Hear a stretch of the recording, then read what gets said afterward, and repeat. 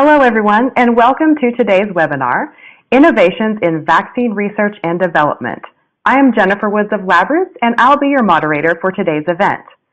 Today's educational web seminar is presented by LabRoots and brought to you by Thermo Fisher Scientific. To learn more, visit thermofisher.com. We encourage you to participate today by submitting any questions you may have during the presentation. To do so, simply type them into the Ask a Question box and click Send. We'll answer as many questions as we have time for at the end of the presentation. You may also submit any technical issues here as well if you have trouble seeing or hearing the presentation. I'd like to now welcome our speakers, Alexandra Sasha Vlassov, Senior Manager, R&D at Thermo Fisher Scientific, Laura Chapman, Staff Scientist at Thermo Fisher Scientific, Ketil Pedersen, Manager and Staff Scientist at Thermo Fisher Scientific, and Matt Mckenna, Senior Field Applications Scientist at Thermo Fisher Scientific. Sasha, you may now begin your presentation.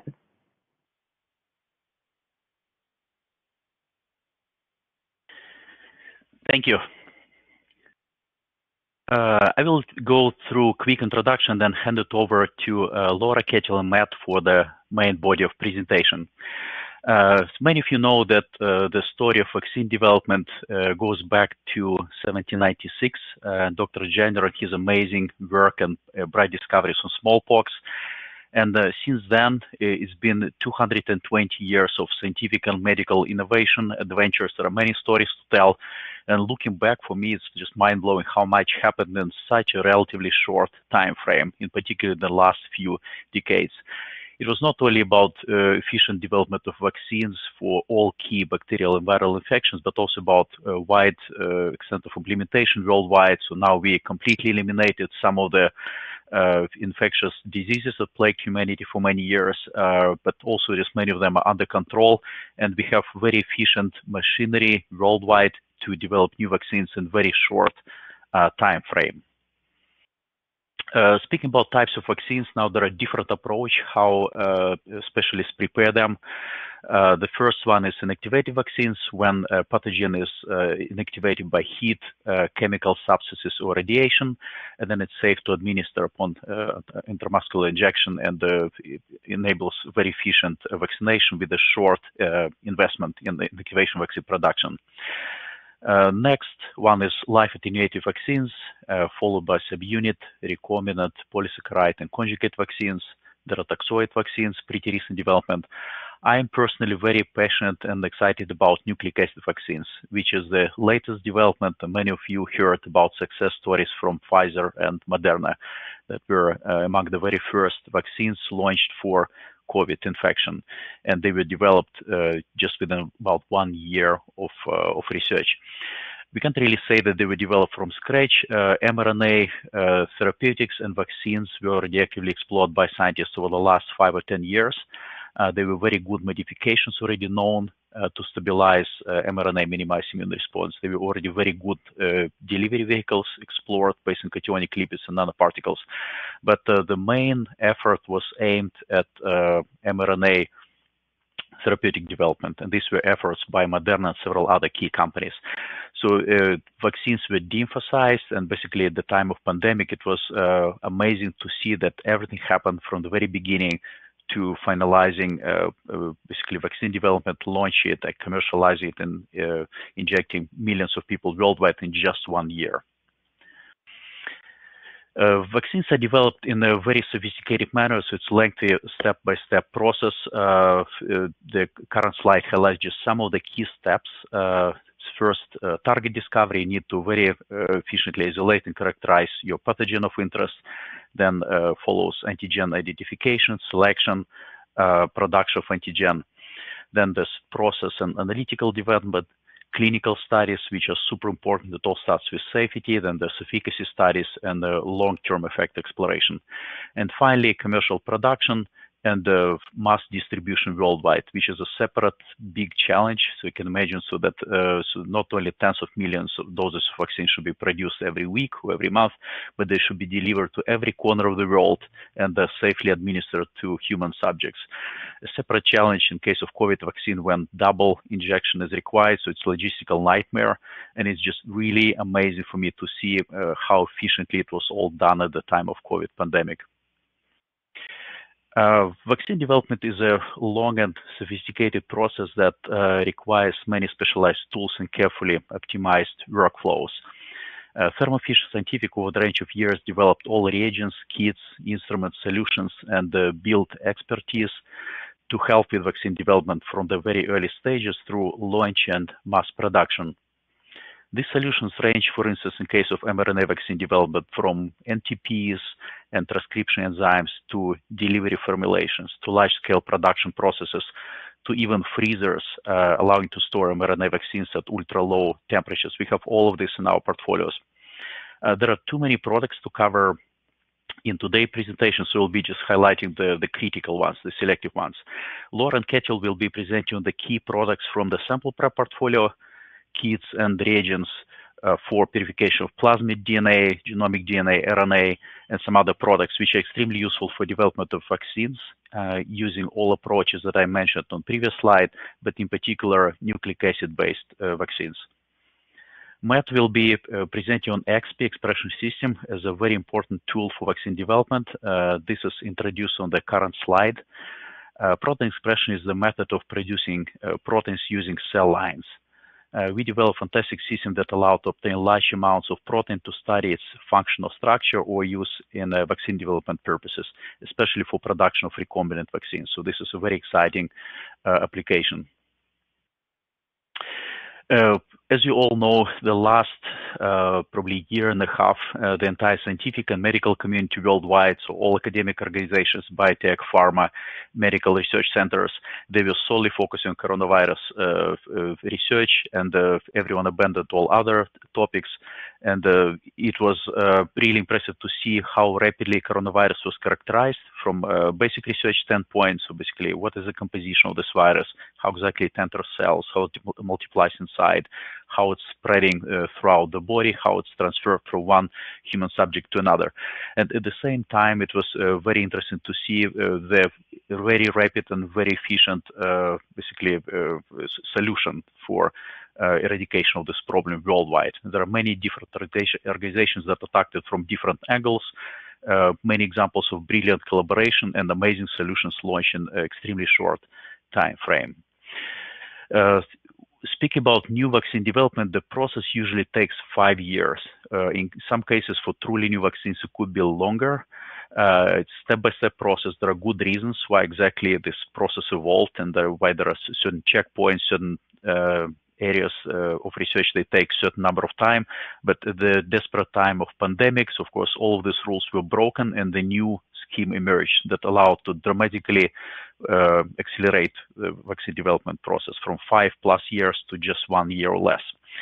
We are really excited about this latest breakthroughs in vaccine development. It was very impressive to witness how COVID molecular diagnostics emerged first in the early days of the pandemic, and we were a big part of this development. And then vaccines and therapies candidates, which are the ultimate solution, obviously emerged within just 1 year since the beginning of coronavirus outbreak. We closely worked all this time with Pfizer, Moderna, and other companies that already launched vaccines, as well as many other organizations worldwide that are at the early phase of discovery and vaccine development. Our goal overall is to develop innovative next-gen solutions and keep supporting everyone with their research and manufacturing needs when it comes to molecular diagnostic, vaccine development, and therapies. It's a truly exciting time for us. Really impressive to see what happened in the last year. And I'm now passing the presentation over to Laura Chapman.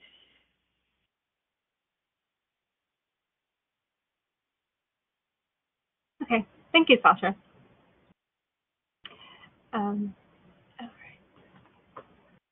So as Sasha mentioned, I'm going to be talking about some of the solutions that we offer from Thermo Fisher for sample prep. And sample prep we refer to as the extraction of RNA or DNA from a sample type or even proteins. I'm going to be focusing on RNA and DNA extraction.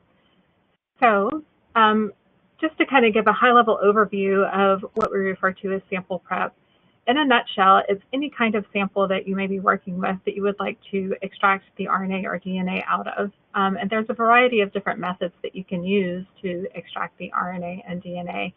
And then you would choose those different methods depending on your outcome that you want, whether it be your downstream application or the analyte that you're interested in. So I want to talk a little bit more in detail about some of these methods. In general, there are three basic types of methods to prepare your RNA or DNA for analysis. The first one is the gold standard of phenol-based extraction, or trizol, that we offer from Thermo Fisher. This is by far like the highest purity and the gold standard for extracting RNA and DNA. It will work with pretty much any sample type, and you're guaranteed to get high quality nucleic acid from it. The challenge comes in that it's low throughput, it's very hands-on, it's not very adaptable for using it for multiple samples.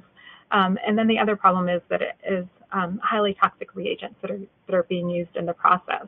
But you get high quality reagents, or high quality nucleic acid.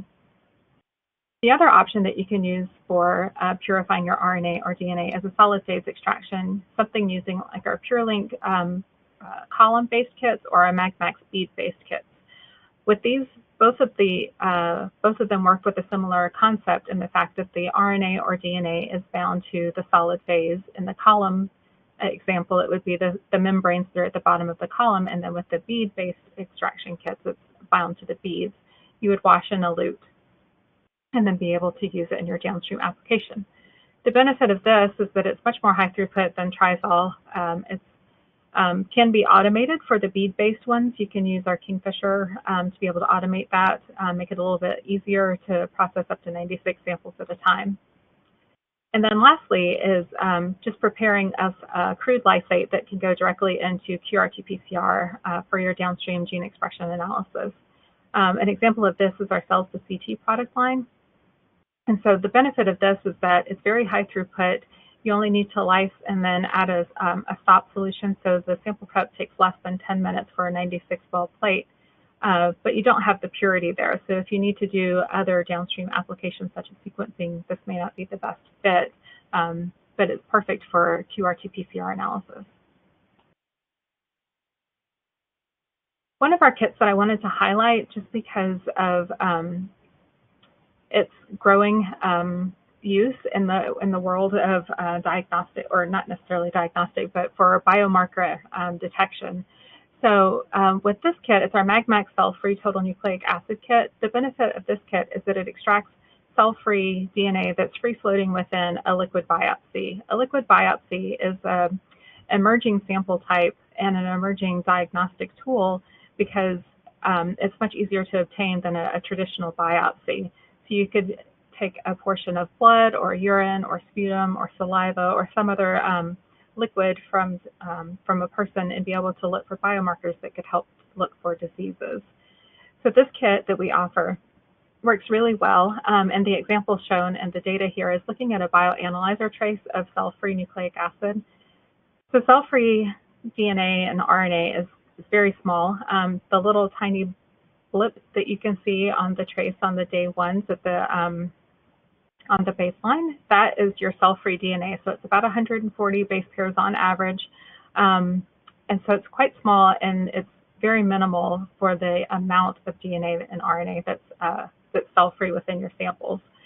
And then here we're comparing with two different collection tubes, the Streck tubes, which are, the benefit of that is that it is specifically designed for cell-free DNA, and so it prevents you from extracting genomic DNA, which can be a contaminant whenever you're looking for cell-free DNA. And so you can see in day 14, there's a bigger hump down at the end. That's the genomic DNA, but with the Streck tubes, that's much smaller than with just the K2-EDTA tubes. So if you are looking for cell-free DNA tools, the Streck tubes work really well. They work well with our MagMax cell-free DNA kit. And then the other benefit of the kit is that it also works better with not getting the genomic DNA. So some of the competitor kits, you get a little bit more genomic DNA, which can be difficult whenever you're doing your sequencing downstream. It can prevent you from getting the read depth that you would want for your cell-free DNA. Another tool that I wanted to highlight is the cells to CT kits. So the benefit of these, as I mentioned with the extraction protocol, is that it's actually not an extraction, it's just a lysis-based kit so that you can just lyse your sample and go directly into your qPCR. The benefit of this is that it's really beneficial for high throughput screening. So if you are maybe doing transfections of plasmids and you want to see the expression levels, make sure that the RNA is being expressed, you could quickly do a screening using the cells to CT kit that will allow you to lyse the cells and then go directly into qPCR and look for your target gene of interest without having to isolate the RNA and go through the process of purifying your RNA or DNA. So as I mentioned, it's only a 7-minute sample prep. You just add the lysis buffer, let it sit for 5 minutes, then add your stop buffer, let it sit for 2 minutes, and then it can go directly into your RT qPCR, and we have options for 1-step and 2-step. So if you're doing a screening, especially a gene expression screening, this would be really great. And for example, if it was like the plasmids, then you would be able to look for that expression to make sure it's expressing what you want it to before going on to your next level. The next kit I would like to highlight is our microbial workflows. So we have 3 different kits that are offered to look for microbial and pathogens. So we have the MagMax viral pathogen, and then the next version is the MagMax viral pathogen Ultra, and then the MagMax microbiome Ultra. So the viral pathogen kit is our core kit. It's really easy to use, only takes about 25 minutes on the Kingfisher Flex to be able to isolate viral nucleic acids from your samples. This was widely used during the pandemic to be able to isolate the RNA from DTM samples that were collected from nasal swabs. And then more recently with saliva samples that were collected, it also works with those.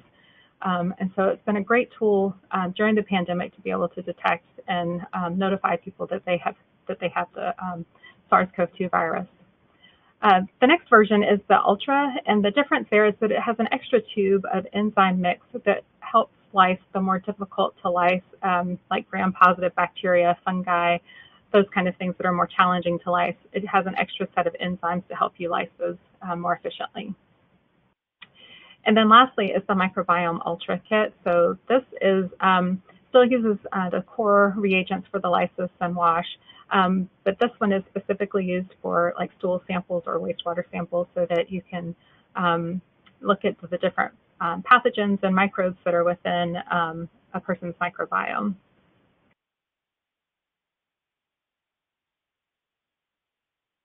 The next set of kits I wanted to speak to is our plasmid DNA applications. And so these are especially beneficial to vaccine development, especially for the mRNA vaccines. So generally, you would start with your plasmid and do an IVT reaction to get your mRNA, and then that is what is used in the vaccines. And so you would need to start with high-quality plasmid DNA. And so there are 3 basic types of plasmid DNA extraction kits for different uses. The first one is a molecular grade one. So this is where you just want to check the sequence of it. You want to do molecular applications. You don't need to do transfections or any kind of in vitro work. The next is transfection grade, hence the name. It's mostly used for transfection, so it's a little bit better purity, so that it doesn't have any it doesn't have side effects to your cells or cause cytotoxicity whenever you transfect. So it's a cleaner prep, and it provides you really high quality DNA to use in your transfections. And then the third quality of plasmid DNA extraction kits that we have is the advanced transfection.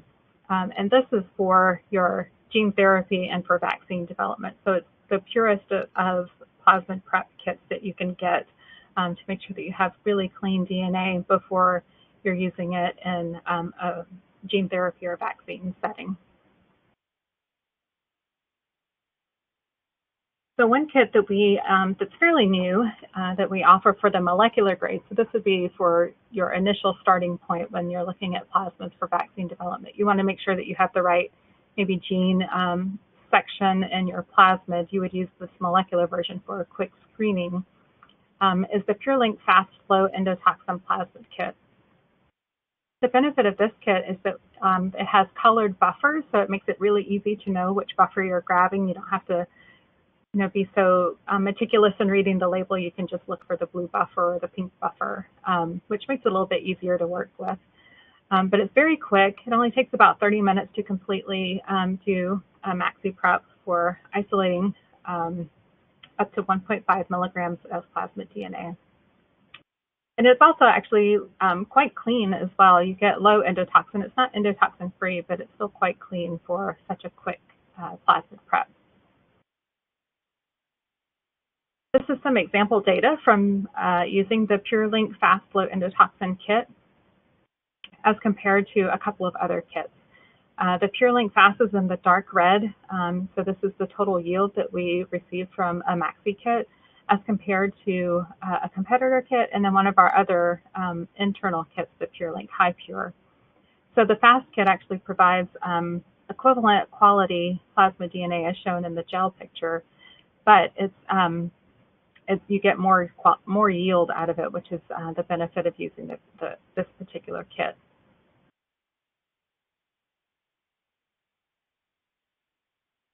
The next level of that I wanted to talk about for plasmid DNA is the advanced transfection plasmid DNA. And so this is using our PureLink XP endotoxin-free plasmid kits. So these isolate, again, up to 1.5 milligrams of high-quality plasmid DNA from a maxi prep kit. But here, these are endotoxin-free. And we determined endotoxin-free is if it has less than 0.1 endotoxin units per microgram of DNA. And so it's beneficial for use in in transfections and for vaccine development, for gene therapy. Some of the more challenging plasmid uses. This was where you would want to use this kit because it's very clean, very high quality DNA to be able to use in those downstream applications. And then again, this is some example data from that kit using either the Maxi, the Mega, or the Giga. We have all three scales available. So initially you may want to start out with just the Maxi kit so that you can do a look-see to how well it's working. And then whenever you realize that this is the plasmid that we want to move forward with for, maybe your vaccine development, you would scale up and go to the Mega and Giga scale so that you can get more of that plasmid to be able to work with. And here in these graphs, we are comparing it to one of our competitor kits that actually uses gravity column. The benefit of the PureLink XP kit is that it uses vacuum manifolds to clarify and bind and elute the plasmid DNA, so it's much quicker workflow than the gravity flow columns that you might get from other companies. And then, as you can see here, the red bars show the PureLink XP kit yield compared to the gravity columns in the blue. So you get quite a bit more for all three scales if you use the PureLink XP kits.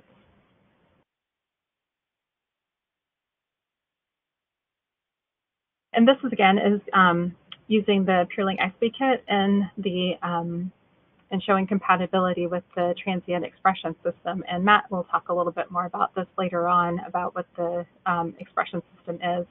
But it's a kit that's entirely comprised of everything that you would need to be able to do expression from a plasmid into getting that protein expression. And so here you can see that compared to competitor kits, we get equivalent or better results for the expression of the XB293 or the XB-CHO system.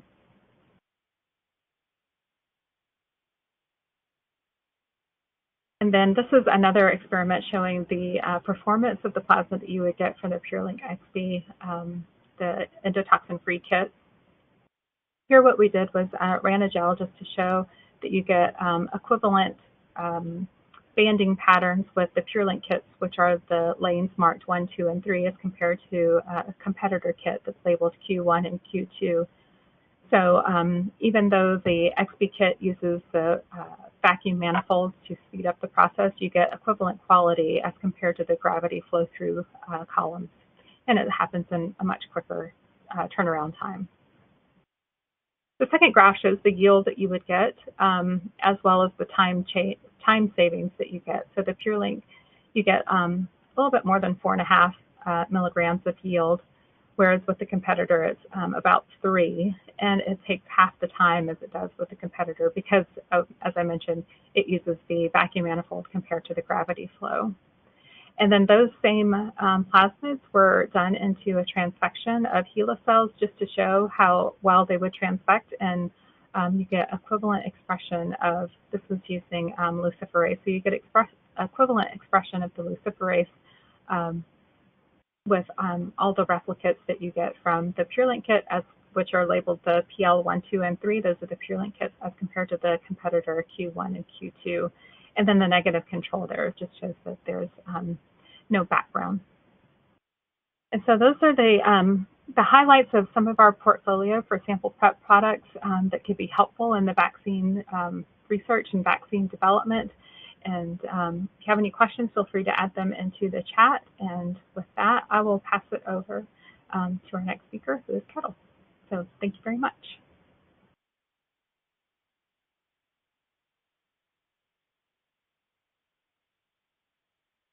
Oh, thanks a lot. And that brings us over to the intact virus and how to isolate the intact virus. So now we have been addressing the nucleic acids, so the genome of the virus, and now I will talk a little bit about how to enrich and isolate the intact virus by the use of our newly launched products.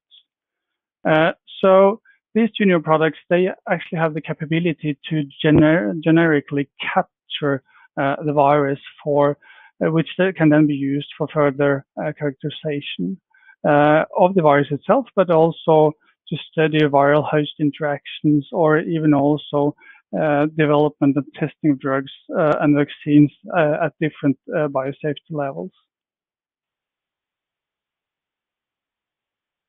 So typically the starting material for a viral sample preparation is either viral transport media or also from cell culture media, where you have grown your cells, infected cells, releasing virus particles into the media, but also from wastewater. So the two new products that we have just launched, one is based upon magnetic beads. They are the Dynabeads. And the other one is based upon precipitation. So in this way, it's possible to quickly enrich the virus in a generic way. So we're not targeting any surface markers of the virus at all. And also, since one of those products are magnetic beads, they can of course be the whole workflow can then be automated. So you can automate the virus isolation using the Kingfisher platform. And those captured intact viruses are then suitable for a range of different downstream applications, such as further virus culture to produce more virus for distribution, or for functional studies, basic research work around vaccine development, but also for wastewater surveillance, and not to forget proteomics and genomics. So in terms of viral enrichment, so what kind of methods are commonly used to isolate these 100 nanometer sized vesicles? So we are not talking about structures that are in the range of also on exosomes.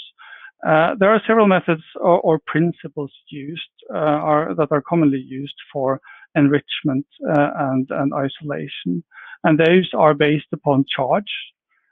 Some of them are using filtration, but there are also different forms of ultracentrifugation and gradient, sucrose gradient centrifugation that are typically used.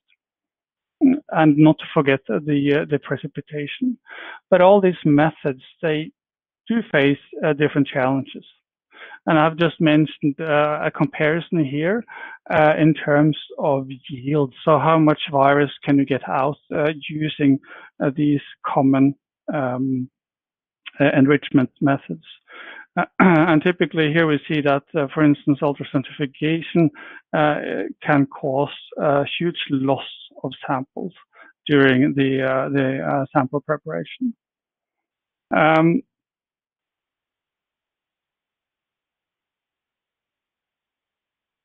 So when we developed our two new products for capturing the SARS-CoV-2 virus, we did use both virus-like particles, which are particles that does not contain any nucleic acids at all. So then you can work on this in a BSL-1 facility. And we also used inactivated or heat inactivated SARS-CoV-2 virus as a model system, as we can use this inactivated virus also in our facility. But of course, we have also tested these two products at the BSL-3 facility, isolating intact and infectious virus, just to make sure, to demonstrate that these two products can isolate the infectious virus as well, and also to demonstrate that after isolation the virus are still infectious.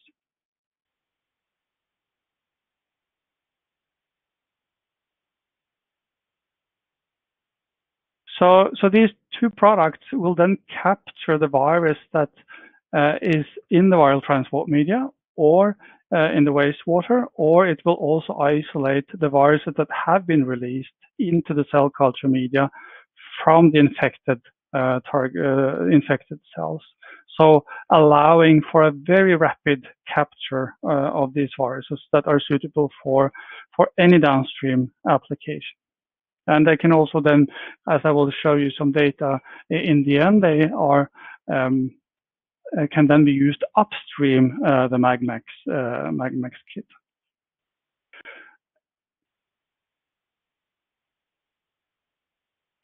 So how does these two new products actually work? Okay, let's have a look at the Dynabeads first. So these are magnetic beads that you can use for automation. So you can use an automated platform, a bead mover that will do the whole protocol for you. These beads here are strong anion exchange beads. So they are positively charged beads that are surrounded with a protective layer of chloride ions.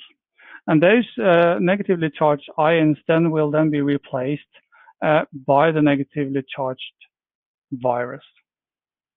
And this binding kinetics is super fast.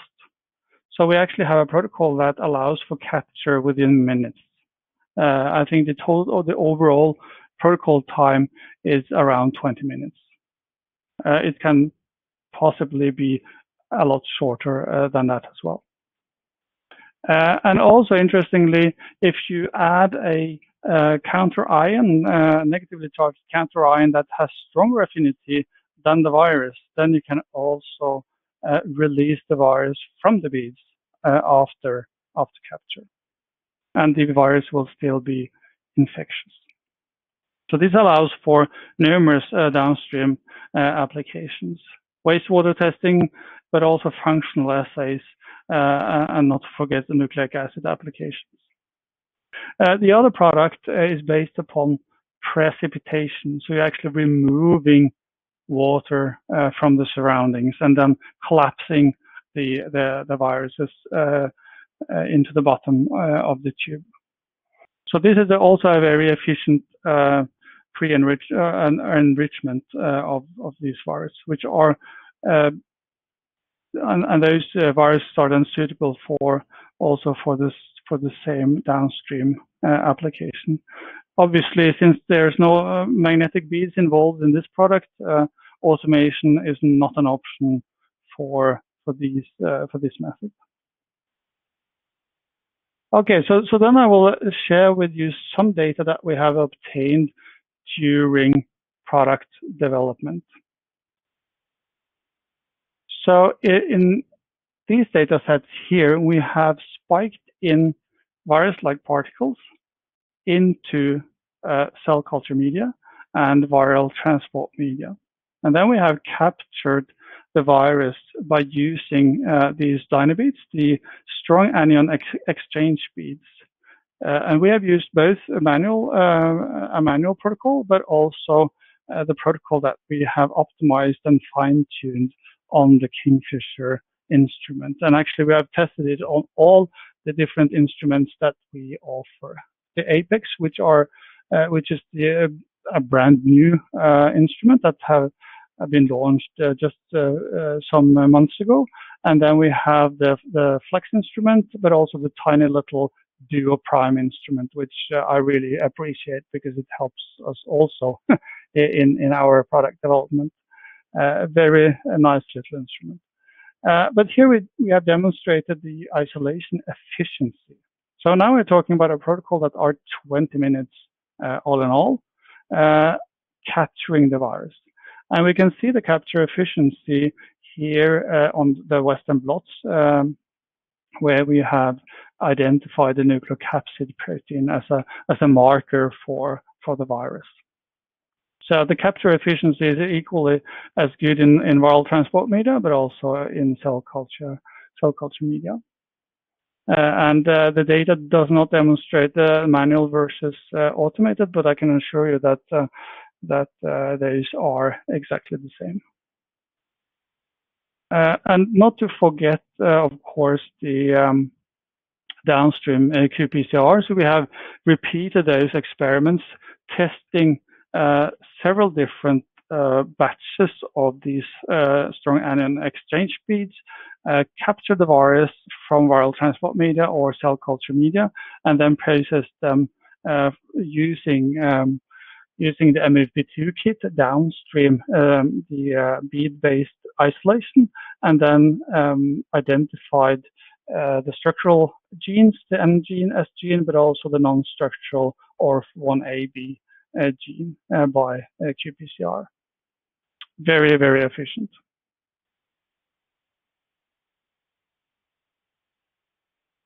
And also the second product, this is the non-bead-based product, so it's the precipitation product, works equally well as the dynabeads, the magnetic bead-based isolation. So just by precipitating out the virus and then followed by the MVP2 kit and the qPCR, identifying the N gene and the S gene and the non-structural ORF1ab gene. So we have tested also different batches of these precipitation reagents, showing very good performance. And then this is also at the protein level, where we have tested a range of different lots here, where we have precipitated out the virus and detected the nucleocapsid protein from viral transport media, but also for cell culture media. So in this particular experiments, we have used the viral transport media for this. So to sum up, we have two very nice products that can capture intact virus. It can capture intact infectious virus. These are the data that have not shown here, which have been processed in the BSL-3 lab, where we have captured the virus with these two products and then seeded those virus out in a plaque assay and then counted plaques as a measure of number of infectious particles. And that really bypassed the centrifugation approach by a large. The isolation efficiency was a lot higher for the bead-based, precipitation-based versus the ultracentrifugation-based method. So all in all, I think we can say that we have two pretty good products for isolation of intact viral particles. And with this, I would like to hand it over to Matt.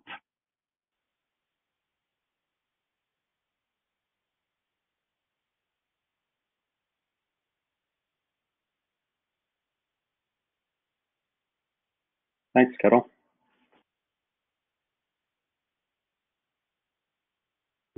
Thank you for the opportunity to talk about harnessing the power of our XB expression systems in vaccine development.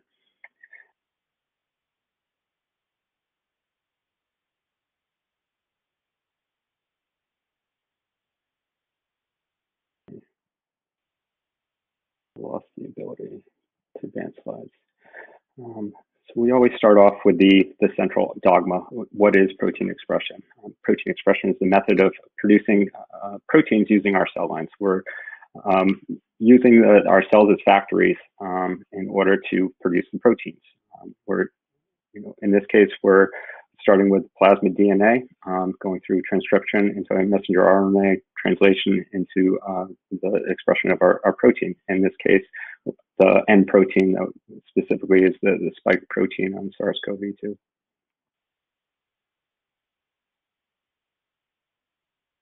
Are these slides advancing for people?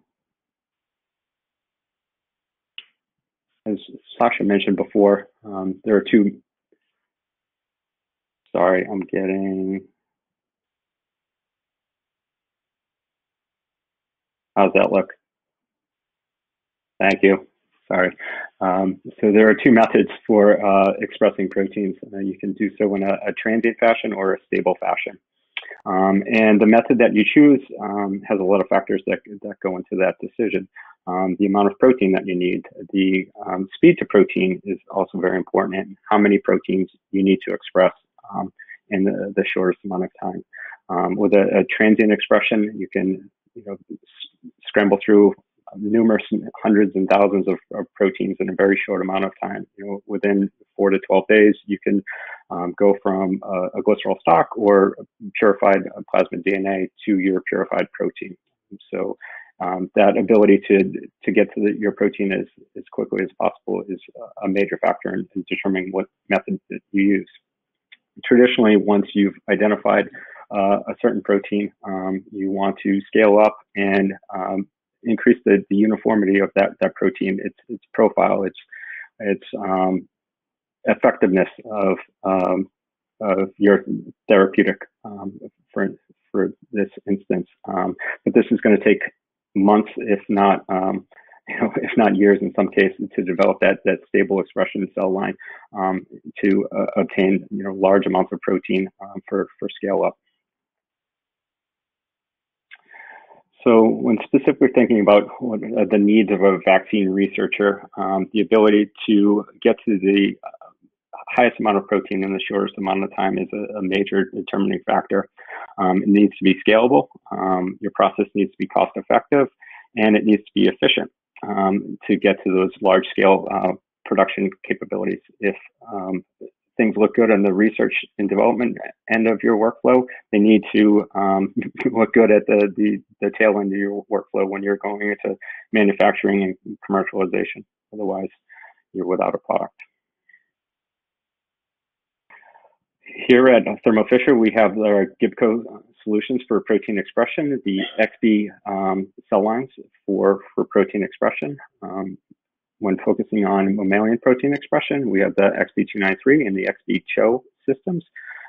They're great for obtaining a large amount of protein in a short amount of time.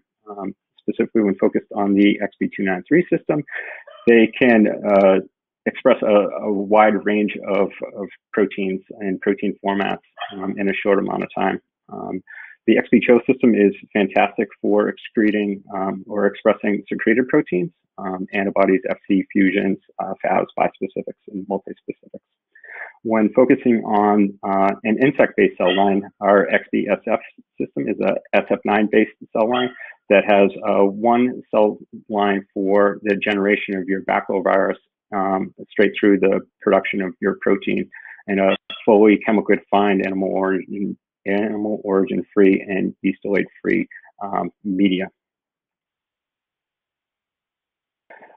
With the XB systems, we take a kit-based approach. So this eliminates the guesswork of pairing different cell lines with different medias, with different feeds, with different enhancers and different DNA vectors. We take that years of research and development out of your hands and present you with the XB solutions, the XB293, XB-CHO, and XB-SF for your protein production needs. And when specifically looking at the vaccine development workflow, these XP systems can support your research from the R&D in preclinical stages straight through clinical and manufacturing stages. We have both RUO versions of the cells and also GMP banked cell lines for that ultimate commercialization and clinical manufacturing of your product. And with the ability of the XP CHO system, you can now get in CHO and stay in CHO, as we like to say. So the proteins that you express in a transient fashion will have the same qualities of your proteins expressed in a stable fashion in that XP CHO system. So you can get a nice early look and a quick early look of your protein in a transient setting, and then progress into a stable cell line, knowing that those characteristics aren't going to change. In addition to the vaccine development support that our XP systems have been able to provide, we've also supported the diagnostic use in serological assays. So specifically the RDT test, or the rapid diagnostic test, which is that lateral flow ELISA, that quick and sometimes dirty lateral flow ELISA that can quickly, sometimes accurately, sometimes not accurately, determine if a patient is testing positive for COVID-19, SARS-CoV-2, with a look at testing for the patient's antibodies in that lateral flow assay. The neutralization assay is another assay that we've been able to support with our different cell lines.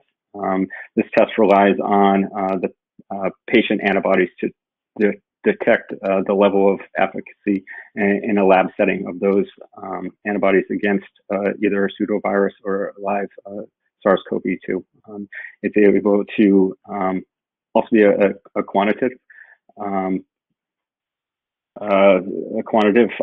assay, so it can tell you the effectiveness and the different dosing strategies or titration strategies of your antibodies.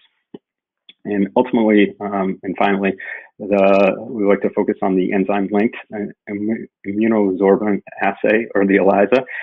This test can also be qualitative or quantitative, and it relies on a plate-based format to screen antibodies against the spike protein and the RBD. In the context of COVID-19, these tests are most frequently used to test the patient's IgG and IgM antibodies, the presence of IgG and IgM antibodies.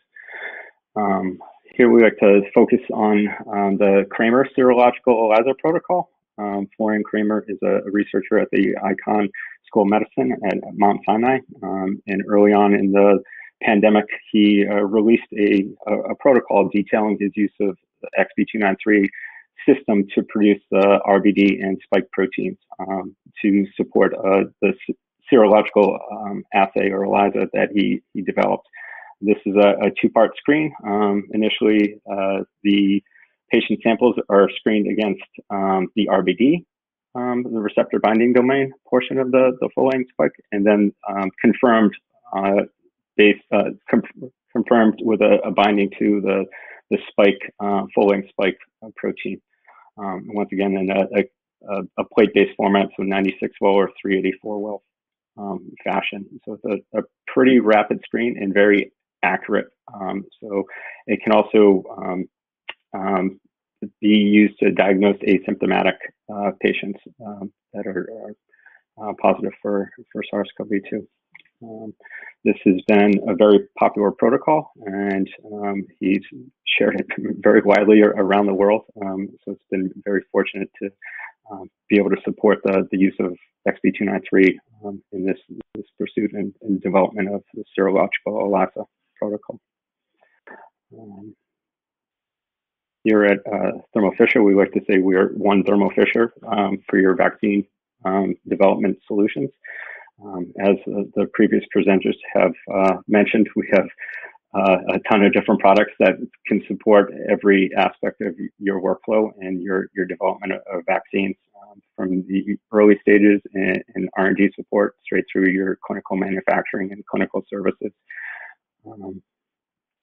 with that, I think we can open it up to questions.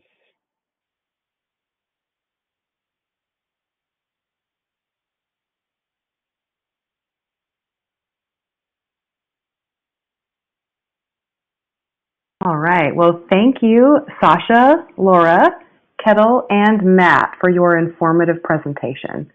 We will now start the portion of the webinar. If you have a question you would like to ask, please do so now. Just click on the Ask a Question box located in the far left of your screen, and we'll answer as many of your questions as we have time for.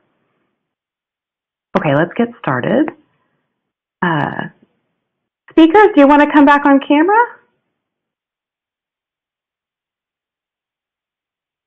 There we go. Okay, I will start out here. Our first question is, what is the advantage of mRNA vaccines over other vaccine types?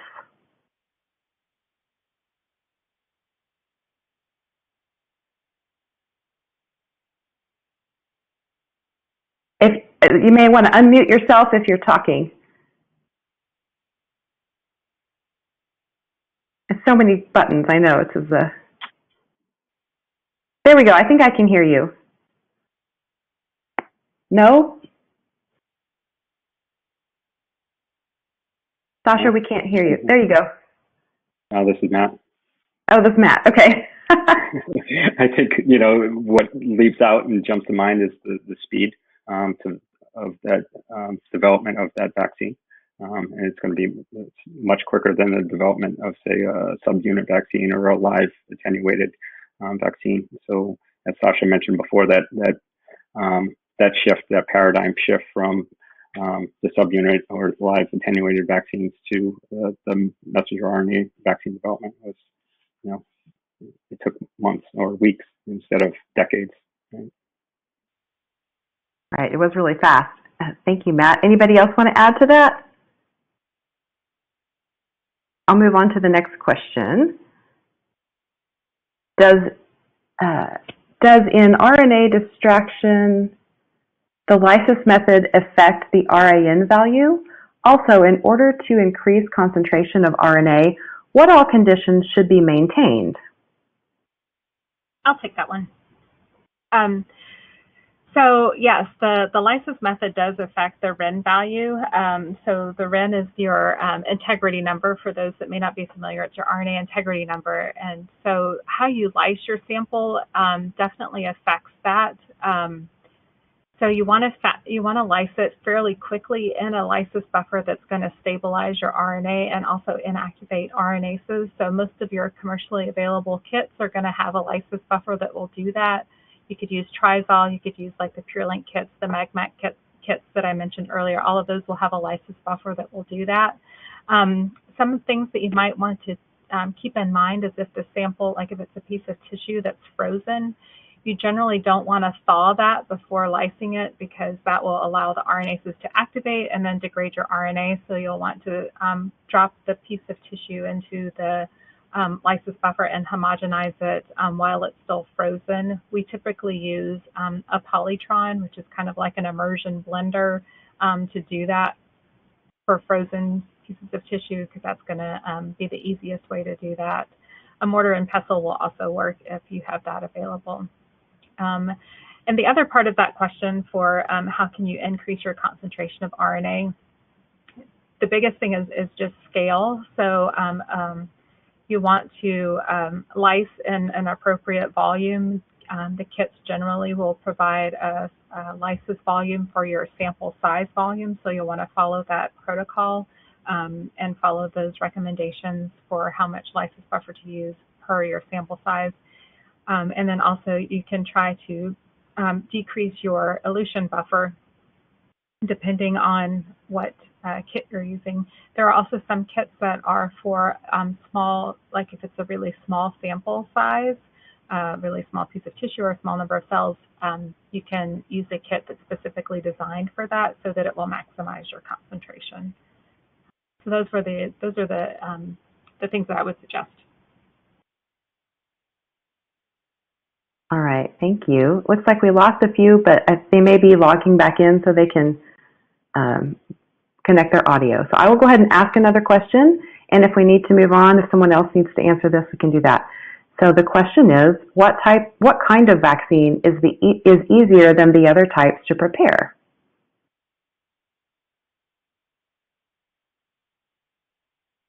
I think that kind of goes back to what Matt mentioned earlier, is the mRNA vaccines are generally a little bit easier, faster at least, to make.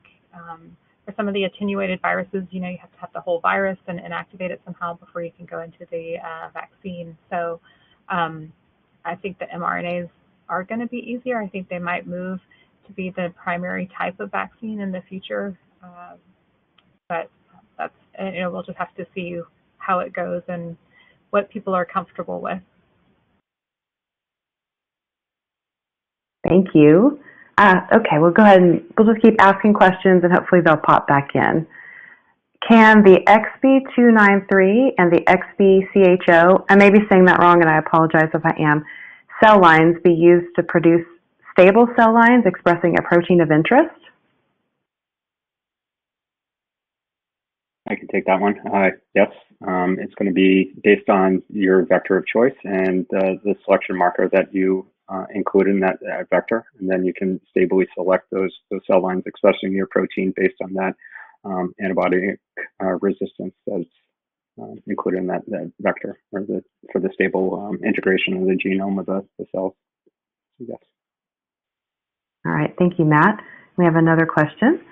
Are you aware of any publications that optimize the Kramer serological assay and/or any that compare and contrast RBD and spike protein expression in XB293 and XBCHO? Yes, we have a fantastic publication hub of highlighting the use of XB systems for vaccine development, including a nice paper from Dom Esposito at the Frederick National Cancer Lab, where he optimized Warren Kramer's protocol to increase the spike level and RBD level of protein expression. And yes, also in that publication hub, there's another paper out of Albert Einstein highlighting the use of XBCHO and XB293 for the production of the RBD and spike proteins. Can I pop that in the chat? Sure. Thank you, Matt. Okay. Ketil and I back. Can you hear us or not? I can hear you now, yes. That's fantastic. I'm not sure what happens. So I can briefly add to some of the early questions about advantages of mRNA. So first of all, it doesn't affect our DNA in any way. It's a very safe approach to use.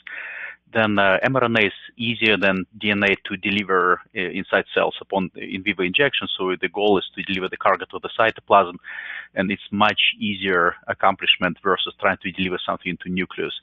And finally, so with mRNA, so the beauty of it is that the antigen is amplified. So when you introduce even one molecule of mRNA inside cells, many molecules of protein can be produced from it in course of process called the transcription or the translation. Then, so compared to protein, where you need to deliver several molecules of antigen, which is like more complicated.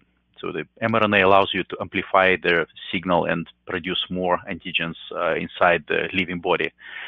And which vaccine is easier to just prepare than others? It's a tough question. So inactivated and live attenuated vaccines, they're easier to prepare, and that's why they were used historically in the early days of vaccine development. But so the process is not so well controlled, and it's kind of tricky, and it's an old school method. So if you're in a hurry, so definitely it's something worth considering. Modern day vaccines, many of them are subunit and recombinant, which take time, and it's an art, so it's not a guaranteed success. So these are more complicated ones. And the main excitement right now is all about mRNA, as Matt and Laura said. So this seems to be the really revolutionary technology, going way further than just vaccine applications into mRNA therapeutic area. There are currently several companies, including Moderna, driving this development, and they're making amazing progress right now. So the first success story was COVID vaccine, but now there are several other vaccines and therapeutic candidates in their pipeline already in the later stages. So the world as we know it hopefully will change in the next 1 or 2 years, and it will be a totally new era for vaccine development, which is like really exciting. Thank you, Sasha. I'm so glad we have you back. Okay, I really only have time for about one more question here. So Can the microbiome kit be used for wastewater samples? I'll answer that one.